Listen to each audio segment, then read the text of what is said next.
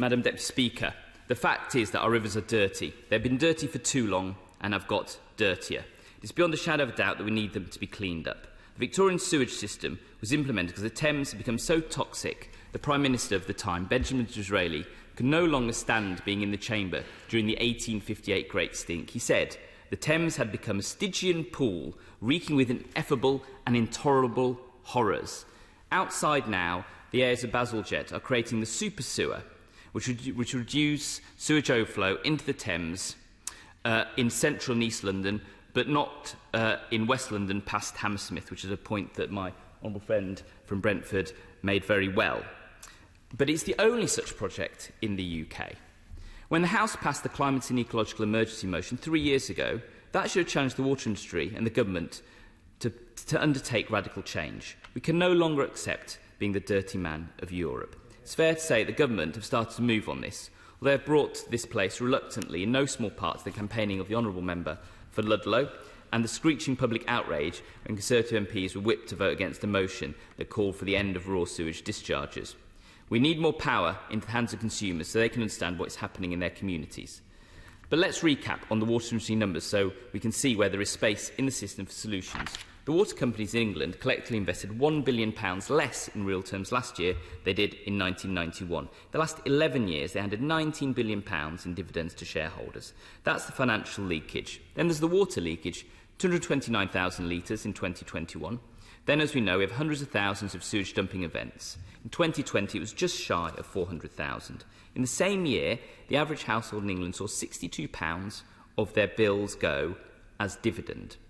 The Honourable Member of St Albans made the point very well about water company bosses receiving bonuses whilst these dumping events take place.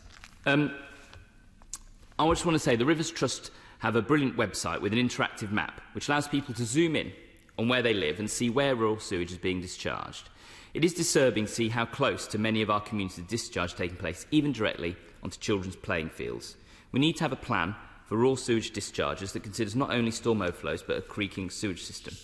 There is a routine discharge of raw sewage into rivers and seas, not in the event of extreme weather from combined sewer overflows, but as a result of daily discharges. The fines levied against companies include the £90 million fine for Southern Water.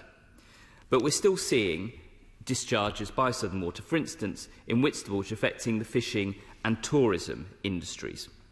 It just shows the system isn't working. I agree with comments on both sides of the chamber about delays in prosecution. Ministers need to make sure the Environment Agency puts real emphasis on bringing further prosecutions. The level of fines are not yet producing a change in behaviour in water companies, and stopping raw sewage being routinely discharged, the word routine here really matters because it means every single day. While we've been debating, the water companies have been routinely discharging raw sewage, not because of extreme weather in the last hour, because of a sewage system that cannot cope with the level of demand being placed on it and the lack of investment in it. I'll resist the temptation to slip into a speech on sustainable urban drainage, which we can pick up another time. The Environment Act 2021 sets out changes to the way raw sewage will be reported on, the need for plans, but did not set out a timetable for when the scandal of raw sewage discharge would be brought to an end, nor did it set out any interim targets. The Ofwat strategic priorities also fail to give that clear direction.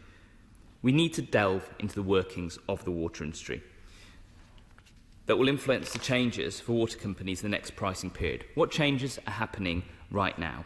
They know that they do not have to invest in the same way until the next pricing period, because Ofwat set the pricing controls and set the investment strategies.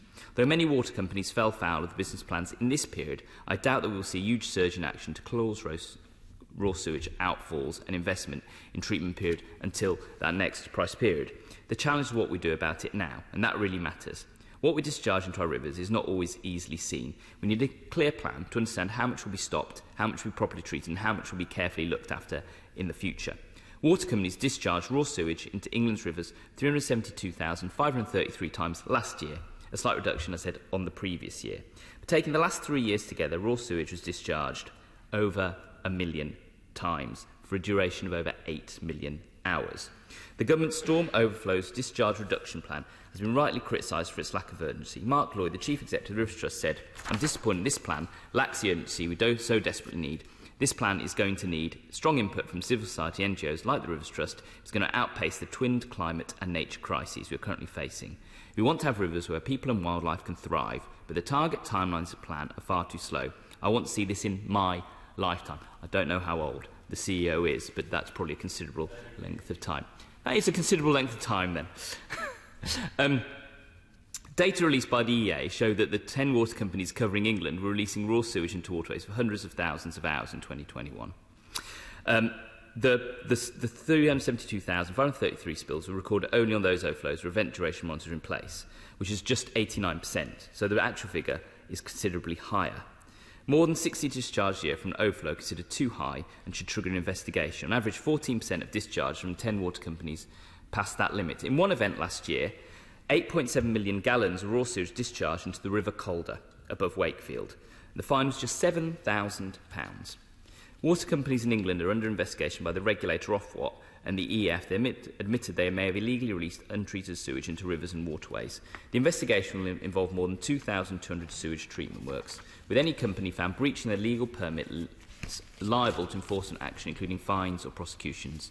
And fines can now be up to 10% of annual turnover civil case or unlimited in criminal proceedings, and I welcome that. I just want to finish with a couple of points. The SPS also states that Ofwat should enhance the quality of the water environment. But recently, we've seen that beaches around the Tees estuary along the coast of North Yorkshire saw a huge rise in dead and dying crabs and lobsters last autumn. The government launched what it called an investigation in January. Dogs were found also falling ill after being walked on the beaches. In February, the government put out a press release announced the mass death of sea creatures and these dog illnesses was caused by an algal bloom. And I'll make a slight segue here. The Minister and I of an association right back to when I first got elected, and one thing that I learnt from the Minister, it's always good to be appropriately dressed for debates. That's why I've worn this tie today. I noticed that the Minister is dressed in a very algal bloom green, so I'm not sure whether she's going to refer to that in her closing remarks. But anyway, there has been a rapid increase in the population of algae that can release toxins into the water and affect other wildlife. So that's what the government claims, but no data was published or evidence. And an algal bloom in October or in February seems from unlikely to impossible, as blooms require high temperatures and clear water, and the sea is cold and turgid in Northumbria and off the Tees. No bloom had also been noticed by the fishing community. So the local fishing community and anglers commissioned an independent investigation by the marine pollution consultant Tim Deere-Jones. And using FOIs, he found the government had only used satellite data as its basis for its judgment that it was algal bloom. But he also found, more astonishingly, that the levels of toxic pollutant called pyridine in the northeast in crabs tested by the government was 74 times higher than those found in crabs caught in Cornwall. So I'll ask the Minister whether she's now going to bring together agencies, including Ofwat and the Environment Agency, as well as her own department, to get the truth of the matter. The strategic policy statement isn't just about protecting the environment and stability industry, but also protecting consumers. The government claims that its number one priority is the cost of living crisis. But there is a postcode lottery on social tariffs, no consistency between companies on the financial support offered to consumers, and no legal minimum. The government has not even put a statutory duty on water companies to provide that support, or on Ofwat to require it. This is the weakest possible framework by the government. Average water bills rose by 1.7% to £419 in April 2022.